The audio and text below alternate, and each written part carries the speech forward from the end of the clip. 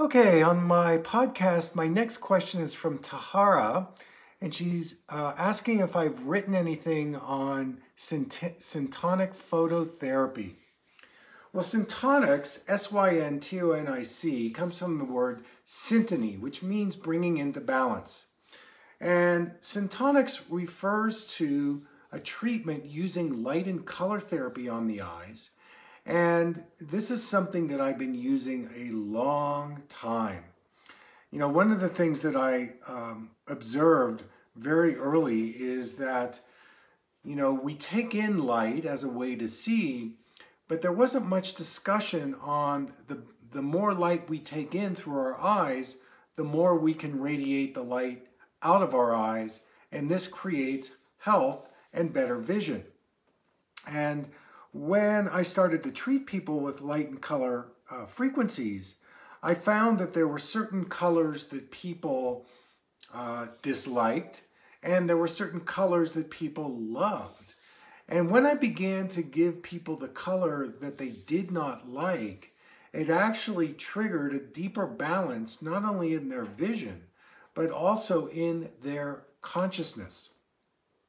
And, you know, when I began to use light therapy, I noticed that people would actually have an expansion of their peripheral vision.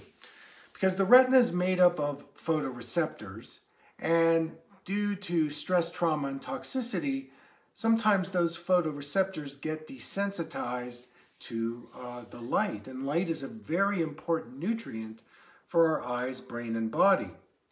But when I would start giving different color frequencies, it would stimulate those photoreceptors to cause the photoreceptors to start working again.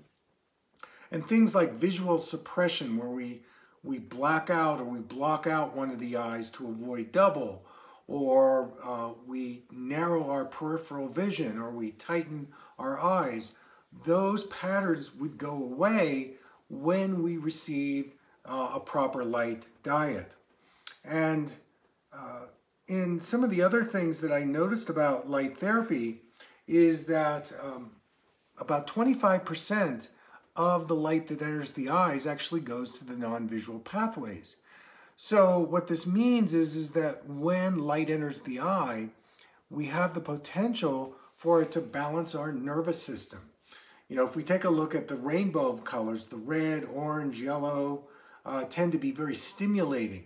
Green is the center of the spectrum, and blue, indigo, violet tend to relax us, reduce inflammation, reduce edema. And so on an acute level, you can use color and light therapy to actually help reduce symptoms. And as you extend the treatment, it begins to affect more of the chronic imbalances. So I've written a lot about light and color therapy. My first book, Creating Your Personal Vision, I wrote 2 chapters on light therapy.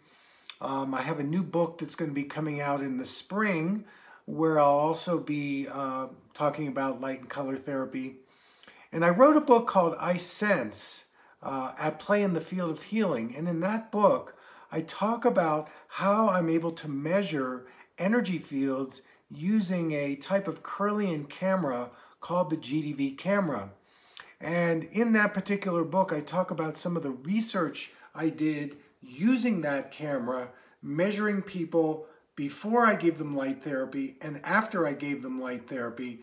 And I noticed that it really changed their energy fields. Anyway, there's a lot to it. Thank you so much for the question.